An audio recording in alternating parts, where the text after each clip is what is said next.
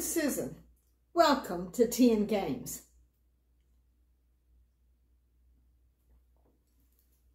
The tea today is Yorkshire Gold.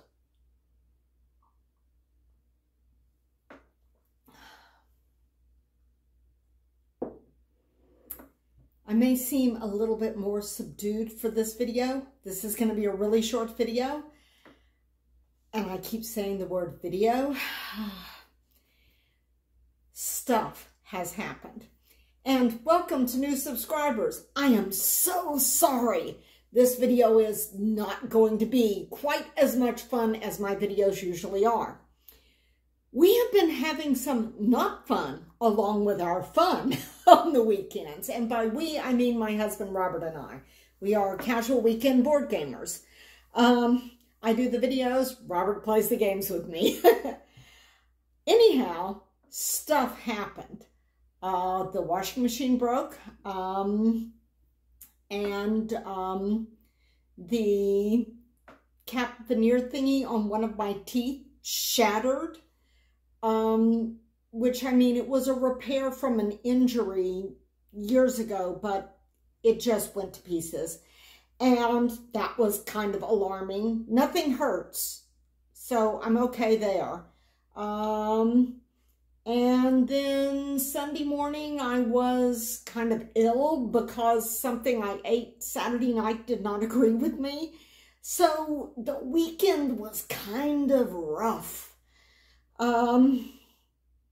So Saturday morning, we watched our Saturday morning cartoons because we're just big kids, but then we had to start like researching washing machines in case we had to repair, in case it wasn't repairable. And then we had to make calls to washing machine repair places to see if there was any hope of anybody fixing it anytime in the reasonably foreseeable future. And when they could come out. And then there was also, well, we actually kind of got to wash clothes too. So there was the whole maneuvering to wash clothes elsewhere. And so that was like Saturday morning, like first thing. And well, we didn't start on the clothes washing until later. We did a little bit Friday night because it was starting to go out Friday night. So we took some and washed up Friday, and then Saturday everything really kind of went to rack and ruin. And then, so I'm in Discord, and one of the Discords I'm in is the Button Shy Discord. And that's where I found out that the thing that I had been hearing about in the Button Shy Discord for a while now is actually a real thing that had happened. Tussie Mussy, one of their wallet games, a very popular wallet game, which is designed by Elizabeth Hargrave, who designed Wingspan and Mariposas, and also the Fox Experiment, among other things, I think. Tussie Mussy, the base game, which is a wallet game from Button Shy, and expansions, wallets also from Button Shy, or not wallets, I think like little sleeve things. The whole thing, the base game and every single expansion is now in a box that is available from Barnes & Noble here in the U.S. It is available on the Barnes & Noble website, and it is available in a whole bunch of Barnes & Noble stores. I know this because in the Button Shy Discord, everybody was piling in saying like, it's in our store. It's in X number of stores within 50 miles of us. It's in 26 stores around here. And it was just kind of spreading through. So that was this little pop of joy in the midst of Saturday being kind of stressful because of the whole, we need to wash clothes and the washing machine is broken and we got to get a hold of the washing repair guy and he got to order parts and we've got to schedule him to come out and all of that. We went out. It wasn't at our close Barnes & Noble. We actually lived not that far from a Barnes & Noble. It was like the next furthest, so we had a little bit of a drive, but it was a Barnes & Noble we'd been meaning to go to because we hadn't been there to that one in a while. So Saturday we just said, right, Okay, we've done as much as we can on the washing thing. We can do another load of clothes later. We're just going to go out and get a game. So we just like went out and got a game. I don't have Tussie Mussy. I have a bunch of Button Shy games, but I didn't have this one. So we got this, and we basically binge played this Saturday afternoon, or a good chunk of Saturday afternoon. And it plays very fast. It's a lot of fun. It plays good at 2, but it can play up to 4. A lot of Button Shy games are 1 or 2 player games, though they do have some games for more people, but this one will play up to 4. And we played it at 2, and it's got this kind of like bluffing detection sort of thing where you're trying basically to figure out what the other players are doing. You draw 2 cards, look at them, and you decide which card you're going to offer to your opponent face down and which card you're going to offer face up. And then your opponent gets to pick one and you get the other one. So it's kind of like a little iffy. You're going like, if I put this face down, if I offer this, then they're going to go for the face down card. But if I put that face down card face up, then they're going to want the face up card. So, I mean, it's like, and how do I do this to where I get the card that I actually want? Tricky, very tricky, but a lot of fun. We played through the base game a few times, and Robert was just like always winning because he's kind of bluffing sort of games. He's really good at. He beats me every time when we play Stew, which is another Button Shy game, and that's a bluffing game. And he actually called Stew once in the middle of a Tussie Mussy game. So yeah, it was a lot of fun. And then after we got the hang of the base game, we're kind of eyeing each other going like, yeah, okay, let's start rolling in the expansion. So we rolled in the orange expansion first. Played a game of that. We're going like, okay, this is good. Orange makes it even better. Then we rolled in the greenery expansion. We're going like, oh, this is very good. We're going to keep doing this with orange and greenery. And I do think that if you've got Tussie Mussy and you don't have expansions for it, I feel like orange and greenery are must-have. I really feel like that they fill out the game really, really well. I kind of feel like this game actually plays better with a few more cards than the 18 that it starts off with. The next expansion that we put in, and we played this one on Sunday morning, I remember, even though I wasn't feeling well. A game you can play even when you're not feeling well. Is the one with the ribbons, the ribbon expansion. These are essentially goal cards. They're not rolled into the deck that you're using. You draw one for each round. Each round you draw a new goal card, and that will give you extra points and kind of mitigate some of the damage that some of the other cards can do. Like the greenery cards and some of the orange cards, they will not help you always, depending upon what you've got and what the other player has, or other players, plural. This game is going to be real interesting with multiple players. I'm kind of looking forward to giving that a try. But it also depends upon what goal cards you've got, because some of them just kind of give you extra points for certain kinds of things.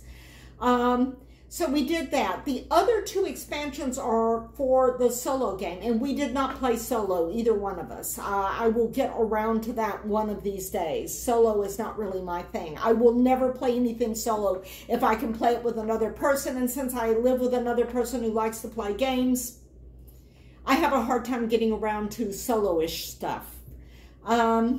But yeah, they have the Flower Shop Solo expansion in here, and then another expansion that goes with that expansion, which adds customers. So nifty, huh? And this is a nice size box. It's small. It's $19 right now from Barnes & Noble. That's like the regular base price. If you're a Barnes & Noble member, you get a discount. But that's a nice price, a nice small little box. This would make a good small gift come Christmas time is what I'm thinking. And I have given Button Shy for Christmas. As wallet games go, they're like good stocking stuffers, but a box could be a good Secret Santa sort of thing. So look for this in your local Barnes & Noble if you live someplace that has a local Barnes & Noble. And if you don't, look for it on their look for it on their website. So, yeah, that was a nice little redeeming thing. And then the whole tooth thing happened Saturday evening and freaked me out. Oh, yeah, Saturday, I noted, we also played one game of cartographers because we were waiting for a call back from the washing machine repair person. So we just sat down and played a game of cartographers while we were waiting for them to call us back. And if you've ever waited for a repairman for anything, you know that you can fit a game of cartographers in while you're waiting. It was Cartographers Heroes, no special maps. We just used like the flip side of one of the regular sheets that we had started on the front of before. So yeah, we did that while we were waiting for, and then we did Tussie Mussy in the afternoon. Then Sunday morning, I mean, it's no point in calling the dentist Saturday evening or Sunday morning, right? So that didn't happen until today, Monday, and this video may not go up until Tuesday because there is more madness on the way. And then on Sunday, when I started feeling better, we played a game of Tussie Mussy when I was still feeling a little iffy, but I did well on that. I actually won it even though I was ill. Then Sunday afternoon, we played, and I have this up here, and I talked about it, and then I did not show the box, Cartographers Heroes. I am not a professional board game person. This is just my pencil set. So I'm sorry. There are a lot of really good content creators out there that do everything slick and pro. I'm not one of those. This is like average board gamer stuff. I have a bunch of other Button Shy wallets that I got because the Button Shy spring reprint campaign fulfilled, and I planned on playing those this weekend. Seasons of Rice and the Jasmine and Ginger expansion. Skulls of Sedlick, which I have never played, Antimony, and Cow Tiger Santa Claus, the travel game that's been out of print for a long time. I actually got 2 of these because so many people posted in the Discord about how they had worn theirs out years ago. And it stays out of print forever, so that's why I got 2. I got the Numpsters Infinity expansion, which I haven't played yet, Numpsters being a solo game. Also solo, which I haven't played yet, At the Helm, with the Lazaret and Port Amalga expansions, and another solo game, The Last Lighthouse. So those are what we didn't play, but we did get in a play of Comic Hunters Sunday afternoon, which was a lot of fun, even though I lost so badly. I mean, you would not believe how badly I tanked at this game. I tried a new strategy, and we will not be doing this strategy again, I can tell you that. I tried a new strategy. Robert basically played like I did last time. But I tried trying to have a few high-value collections instead of a whole bunch of smaller collections, and boy, that did not work out at all. I mean, it's possible that this could, I suppose, work in some game, but I had a lot of trouble getting the cards that I needed to make the expansions big enough to really pay off with big points. And I just couldn't quite get it right over that line to knock it into like the 3rd highest bracket. And then I also had a lot of trouble paying for laying down so many cards. So I was like getting cards to pay for the cards that I was laying down, but also having trouble getting enough cards to lay down. So yeah, it didn't go very well. And the highlights did not save me this time. The last time I scored crazy points on highlights. And I did well on highlights this time, but I was in such a deep hole that was not going to help. So yeah, that strategy did not work. And I think if I were playing this with, say, 3 or 4 players, I wouldn't have even been able to attempt this because the cards would have been spread out amongst more people so that there would have been fewer cards available to try to make a really big collection thing for one particular superhero.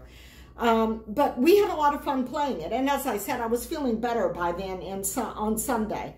And I mentioned more madness coming.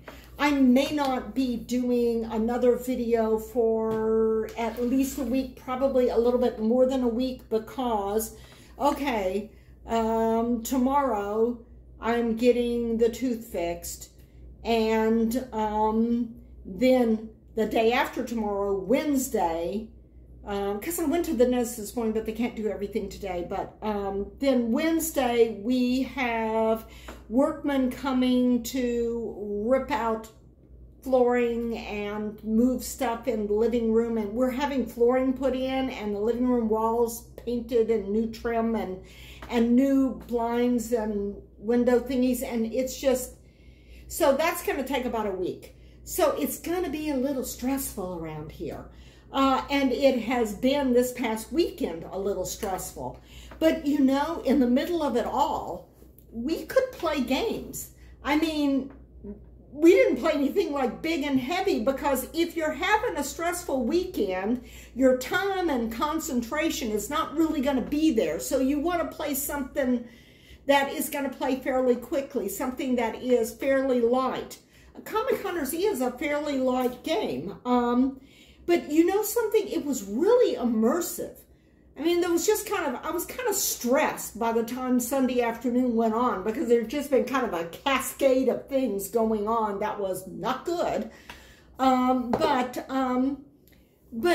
just figuring out things and just looking at all the comics and trying to figure out, okay, I'm going to get this and I'm going to pay for it with that. But then I really wanted to collect that one, but yeah, I'm not going to be able to do that.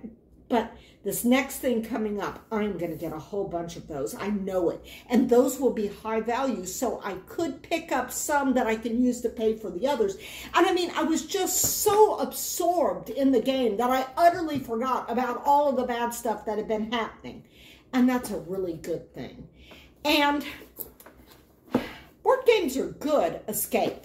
They're fun. And they kind of take you away from the everyday for a little while, even if it's like bluffing over flowers. But I would say if you're using either board games or video games to escape from your life all the time, that would probably not be a good thing. You should maybe use some of those skills that you learned with games to set about figuring out how to make your life not something you want to escape from. But sometimes stuff happens, and it always tends to happen in clusters, doesn't it? It's just like a whole bunch of stuff just happens at once. And it's never a whole bunch of good stuff happening at once, it seems like. Or at least it seems that way right now, because stuff is happening. So, yeah, it's if you're just doing it to get away for a little while, that's kind of a good thing. And I really feel like all board gamers, even those super serious, heavy, we only play Euro game board gamers, need to cultivate a small, select collection of light, small, fast, fun, and absorbing games that you can play when it all just goes wrong and you just don't have either the time or the concentration to play something big and long and heavy. Everybody needs to have like a bunch of small, fast games that they can play that will give them that little pop of joy. Card games are good for this. Card games, you can pack a lot of fun into small card games, so that's something to keep in mind. But yeah, it's kind of been a thing around here, and that's why this video is short. Although I've talked so much, it is no longer short. But it's been a thing. And the game part of the thing has been fun. So I will see y'all next time around the table, and I can't say exactly when that will be, but I will get back to you as soon as I can. Drop a comment, say hello. It's been fun. This at least. Bye.